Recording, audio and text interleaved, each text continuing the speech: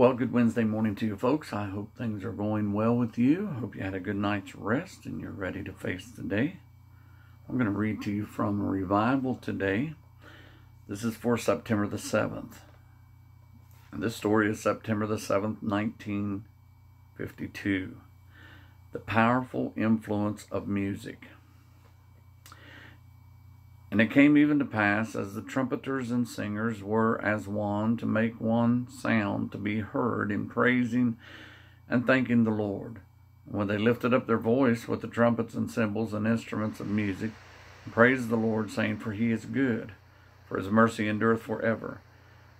That then the house was filled with a cloud, even the house of the Lord, so that the priest could not stand to minister by reason of the cloud. For the glory of the Lord had filled the house of God. 2 Chronicles 5:13 and 14. After a terrible car accident, B.B. McKinney died in Bryson City, North Carolina, at the age of 66. He was on his way to preach in a revival meeting when God called him home. While McKinney was a powerful and compassionate preacher, he was also an engaging song leader and was known to say as he led, "Let's mean these words as we sing."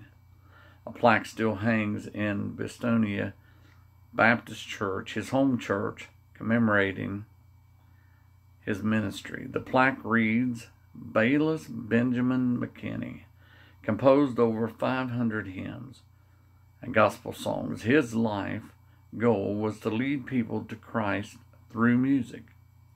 As King Solomon finished his project of building the temple for the Lord, he and the people organized the dedication ceremony.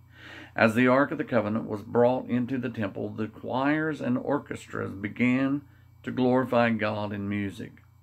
What an indescribable sound that must have been. Combined with their humble prayer and obedience, the music brought the presence of God to the temple, so much that the priest could not even stand inside. The holiness of the Lord was lifted up through music, and the presence of the Lord followed.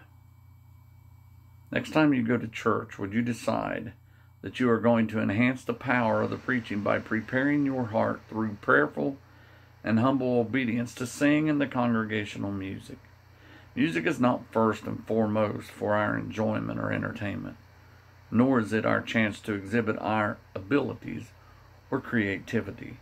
Music is designed to draw us closer to God and the preaching of His Word.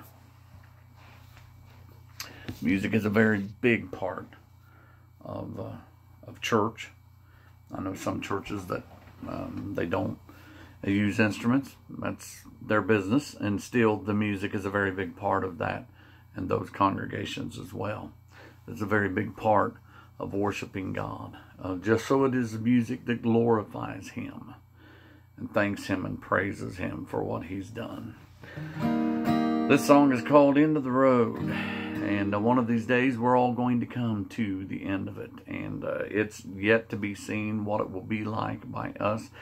Eye hath not seen, ear hath not heard, neither has it entered into the heart of man, but God has revealed some things to us. Singing yesterday in a rest home close to our home here, I sang When We All Get to Heaven. A little woman requested it, I sang it, and then I said, we can only imagine what will be there. And some things we don't have to imagine what won't be there, because the scripture tells us some of those things. But when we come to the end of the road, we will know for sure, right?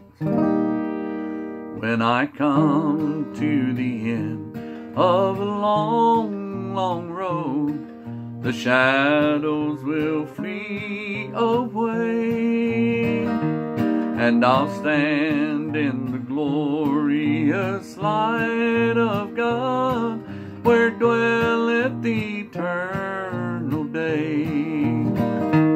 When I come to the end of the road, to the land of eternity.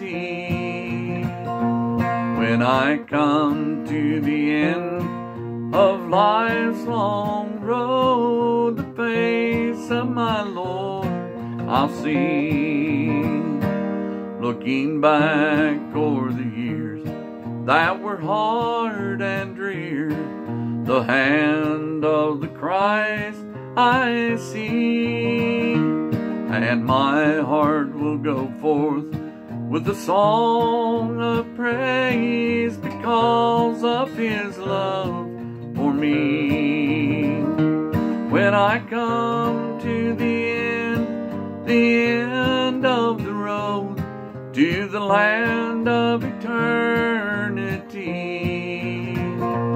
When I come to the end of life's long road, the face of my Lord I'll see. When I come to the end of a long, long road, the trials will all be past, and I'll look in the face of my dearest friend, safe home in his heaven at last.